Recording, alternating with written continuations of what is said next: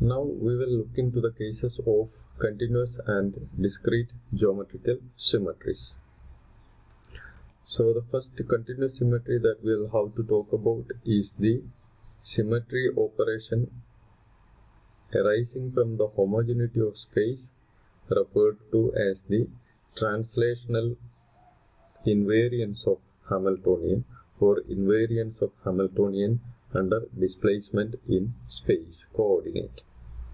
And we will see that the associated conservation law with this symmetry operation is the conservation of linear momentum. The displacement can be of two different categories. That can be an active displacement or a passive displacement. Suppose you have a system under your study, and to talk about the dynamics of the system, of course, we will have to associate the system with a reference frame. And with respect to this reference frame, it will have a three-dimensional space coordinate, say x, y, z. When the system is undergoing a displacement, of course, it will be associated with a constant velocity or a varying velocity, so that it will be associated with an acceleration if possible, and if it is having, say, preferably a constant velocity, definitely it will be associated with a constant linear momentum.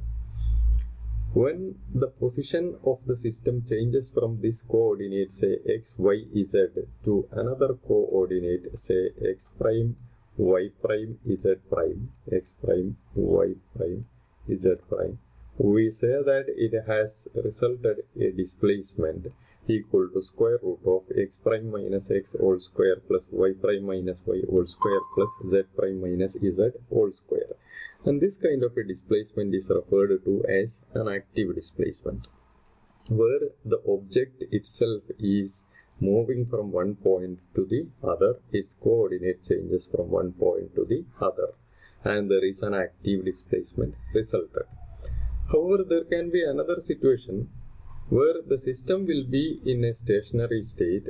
However, the reference frame with respect to another reference frame, so that you have two different reference frames, say labeled as S and S prime, and we assume that the system is present in this frame S prime, and the frame as such, S prime frame as such, is moving, though the object is stationary.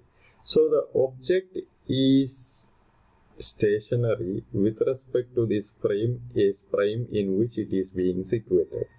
So with respect to S prime, there is no question of any displacement for the system.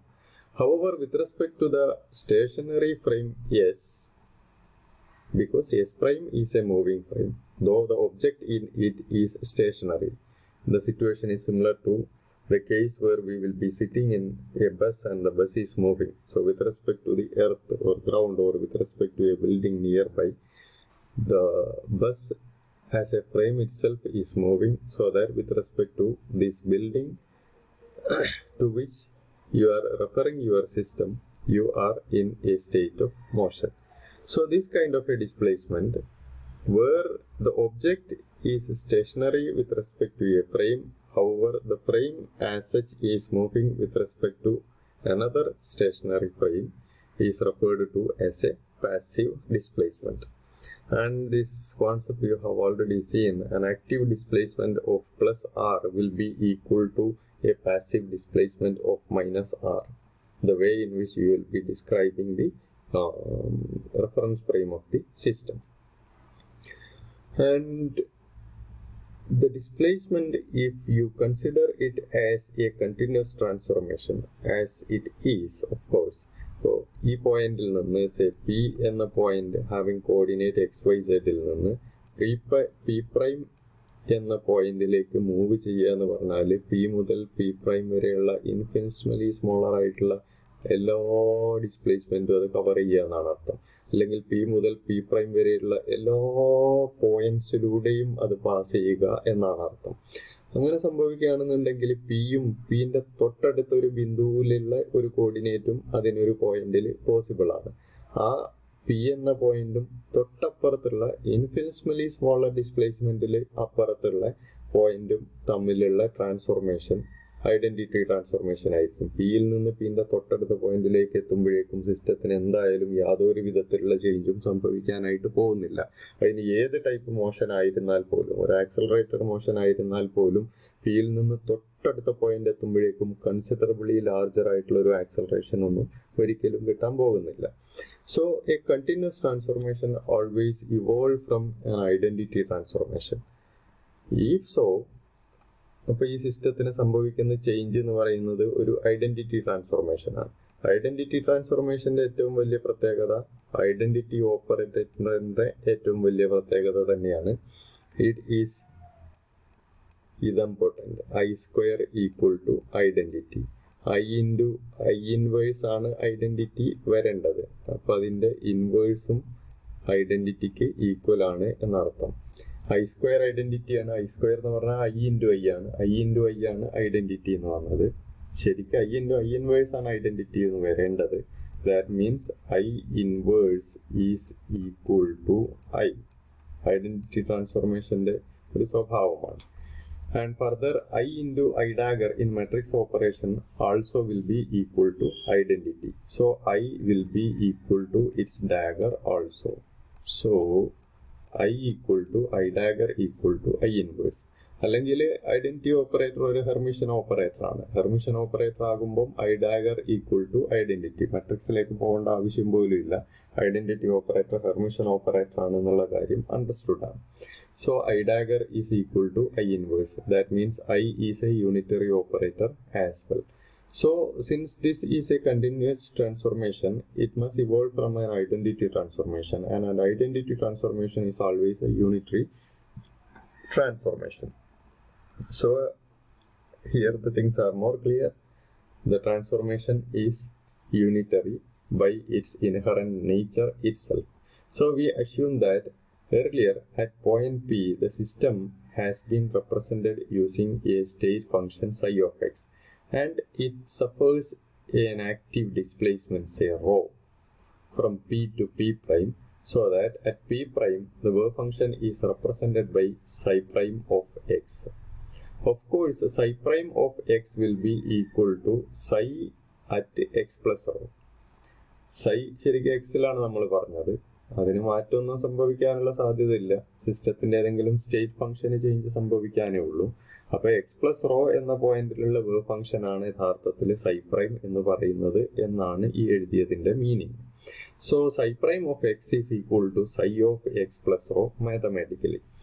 And this can have a Taylor series expansion, as psi is always a mathematical function. The state function is in fact, or in the language of mathematics, this happens to be a mathematical function. So psi of x plus rho ke namukku oru Taylor series expansion possible aanu.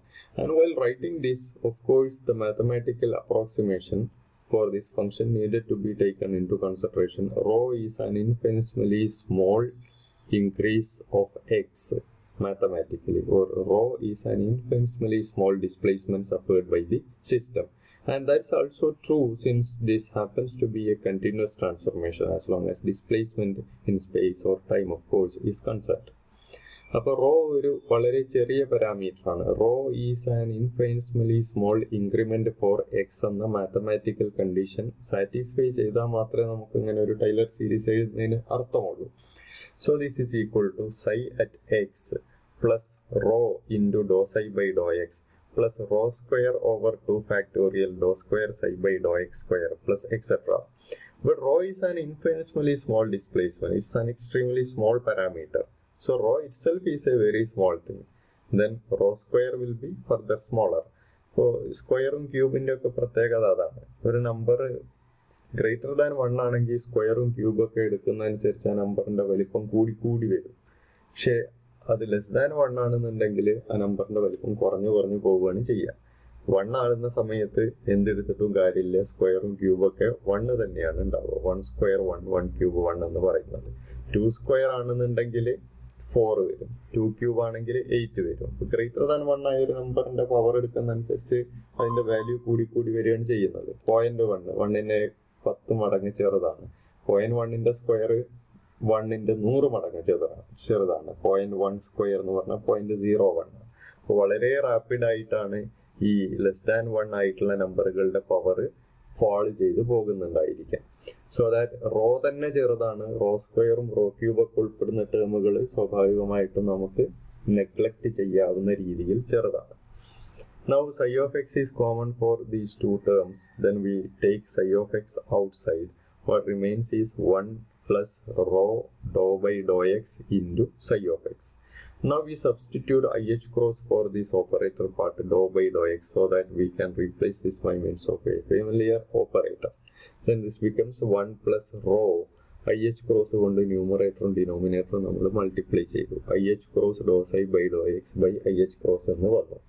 Minus IH cross dou psi by dou x is the momentum operator along x direction.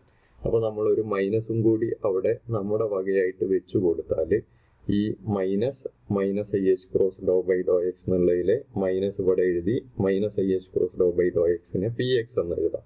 So this is 1 plus rho minus px divided by IH cross into psi of x, of operating over psi of x. ഇപ്പം തൊട്ട് into പറയുന്നതിൽ അറിയാം. ആദ്യമേ into പറയുന്നതിൽ അർത്ഥമില്ല, കാരണം ഡോ by Dr X ഒരു operator ആയിട്ട് കാണപ്പെടേണ്ടതാണ്. This is 1. I in the denominator is minus I in the numerator. Then this becomes 1 plus I. ഈ മൈനസും താഴെ നിന്ന് വന്ന I മേലേക്ക് വന്നപ്പം -I എന്നായതും കൂടി plus I rho by h cross px. Now this exactly has the form of an infinitesimally small unitary operator. ഈ value നമ്മൾ കണ്ടത് 1 plus I a small parameter rho by h cross into px എന്നുള്ളതാണ്. So this has the format of a unitary operator. We will very shortly prove that this is exactly a unitary operator. 1 plus I rho by h cross px into psi of x, with px being the generator of this unitary transformation. That is linear momentum being the generator of this unitary transformation. അപ്പോൾ തന്നെ conservation law understood ആണ്. ഇപ്പോൾ px ആണ് ഇവിടെ വന്നിട്ടുള്ള Hermitian operator. ആ px generate ചെയ്ത unitary operator ആണ്, ഇൻഫിനിറ്റ്സിമലി സ്മോൾ യൂണിറ്ററി ഓപ്പറേറ്റർ ആണ് ഈ ബ്രാക്കറ്റിനകത്തുള്ള 1 plus I rho by h cross px എന്നുള്ളത്. സ്വാഭാവികമായിട്ടും ഈ യൂണിറ്ററി ഓപ്പറേറ്റർ ഹാമിൽട്ടോണിയന് കമ്മ്യൂട്ടിംഗ് ആയിരിക്കും. ഹാമിൽട്ടോണിയനെ അപ്പോൾ അത് ഇൻവേരിയൻ്റ് ആയിട്ട് കീപ്പ് ചെയ്യും. അങ്ങനെ വരുമ്പോൾ ഈ യൂണിറ്ററി ട്രാൻസ്ഫോർമേഷൻ ഒരു സിമെട്രി ട്രാൻസ്ഫോർമേഷൻ ആണ്. അതുകൊണ്ട് തന്നെ ഈ യൂണിറ്ററി ട്രാൻസ്ഫോർമേഷന്റെ ജനറേറ്റർ ആയിട്ടുള്ള Hermitian operator, that is px, will be A constant of motion. Now we will have to prove this explicitly and mathematically. In coordinate representation, psi of x is represented as a scalar product x psi or adjoint ket x ket psi, so that psi prime of x will be equal to, ഇതിന് prime index കൊടുക്കുകയാണ് ചെയ്തത്. അപ്പോൾ നമ്മൾ position for coordinate റെപ്രസെൻറ്റേഷനിൽ psi of x ന് അല്ലെങ്കിൽ ket psi of x ന് scalar product x വിത്ത് ket psi എന്നാണ് എഴുതുന്നത്. psi പ്രൈമിന് scalar product x with ket psi dash എന്ന് എഴുതാം. So psi prime of x is equal to this one, but we have seen that psi prime of x is equal to 1 plus I rho by h cross px into psi of x. അപ്പോൾ അതിന് നമ്മൾ ഈ ഒരു റെപ്രസെൻറ്റേഷനിൽ എഴുതുമ്പോൾ scalar product with prime x ket psi of x equal to scalar product x പുറത്ത് വെക്കാം, operator വെക്കാം, psi of x വെക്കാം. അതിലെ സ്കാലാർ പ്രൊഡക്റ്റ് x psi എന്നുള്ളത് ഇപ്പുറത്തേക്ക് എടുക്കാം. അല്ലെങ്കിൽ ഈ രീതിയിലാണ് നമ്മൾ psi prime of x നെ എഴുതിയിട്ടുള്ളത്. psi prime of x is equal to this one operating over psi of x എന്നാണ്. അപ്പോൾ പൊസിഷൻ റെപ്രസെൻറ്റേഷൻ അഥവാ കോർഡിനേറ്റ് റെപ്രസെൻറ്റേഷനിൽ ഈ പാരാമീറ്ററിനെ ലെഫ്റ്റ് സൈഡിലുള്ള psi of x എന്ന പാരാമീറ്ററിനെ കോർഡിനേറ്റ് റെപ്രസെൻറ്റേഷനിൽ എഴുതിയത് scalar product x ket psi എന്നാണ്. അതിൻ്റെ പുറത്ത് ഈ ഓപ്പറേറ്റർ ഓപ്പറേറ്റ് ചെയ്യിക്കുക, 1 plus I rho by h cross px എന്ന operator. Then this becomes scalar product with prime x psi of x is equal to, ആ scalar പ്രൊഡക്റ്റിലെ operator വരേണ്ട regime അല്ലെങ്കിൽ ഡൊമെയിന്, operator domain ആണ് അഡ്ജോയിന്റ് ket സ്പേസിനും ket സ്പേസിനും ഇടയിലുള്ള ഡൊമെയിനിലാണ് നമ്മൾ ഓപ്പറേറ്ററിനെ എഴുതേണ്ടത്. അപ്പോൾ ഈ ഓപ്പറേറ്ററിനെ അവിടെ പ്ലേസ്